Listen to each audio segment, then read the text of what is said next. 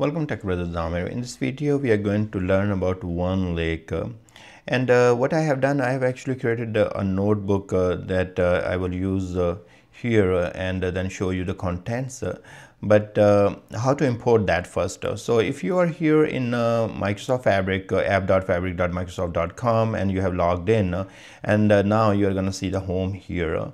Then you can go to the My Workspace here, and then here is the import button. If you click on import and say notebook, and then click again, say from this computer.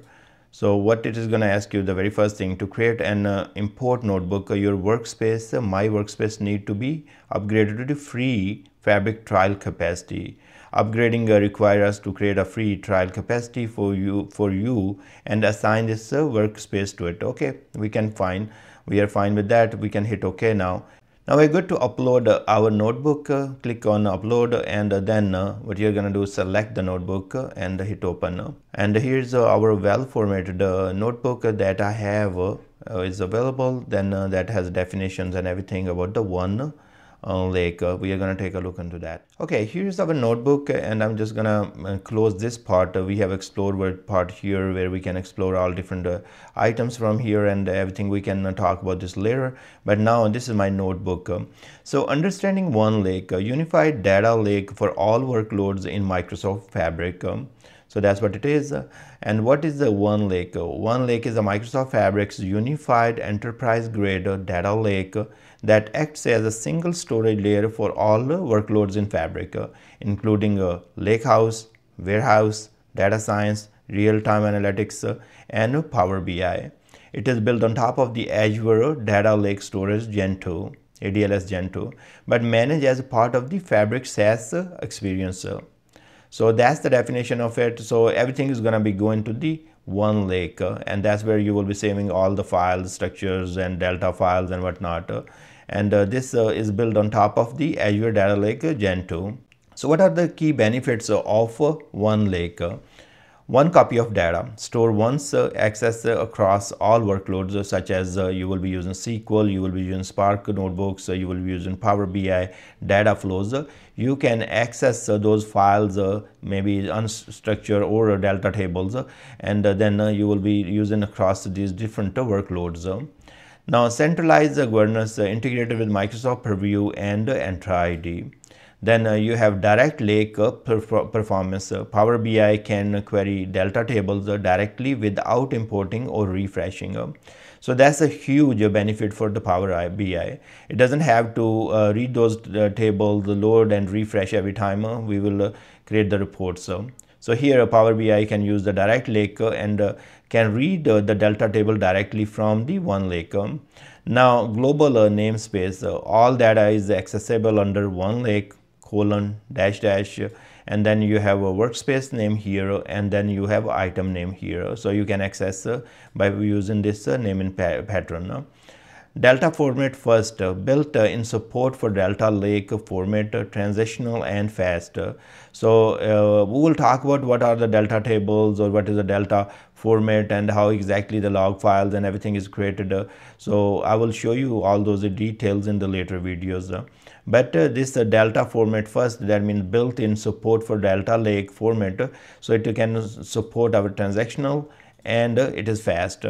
Now shortcuts, reference external data sources such as ADLS, AWS S3 bucket, or GCS buckets, and all those kind of things, as if they are in OneLake. So you don't have to bring the data from those different external sources to the OneLake. You can create the shortcuts, and then you can query them as well, or read the data from there. So here is my OneLake architecture.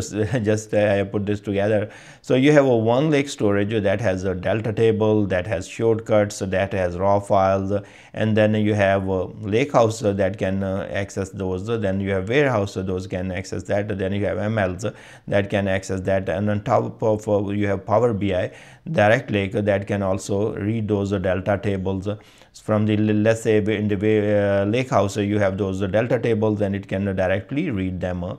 This is very helpful because everything you have in one storage right here, and then you can, your different workloads can use it.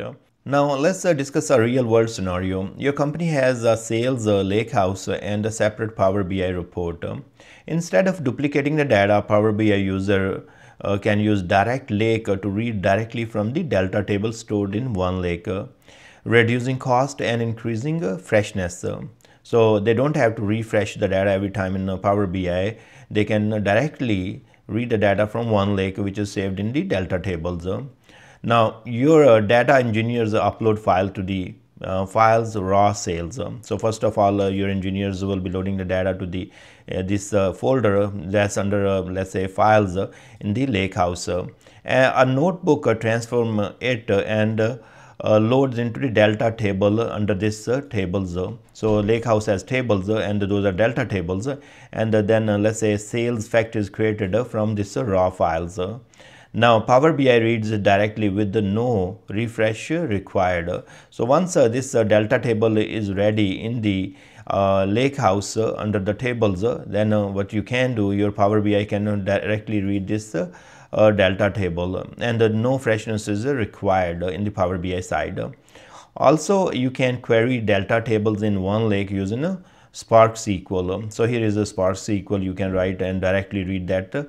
Select asterisk from sales factor and where region is equal to EMEA, and then this query will return you all the records from this sales factor delta table where region is equal to EMEA.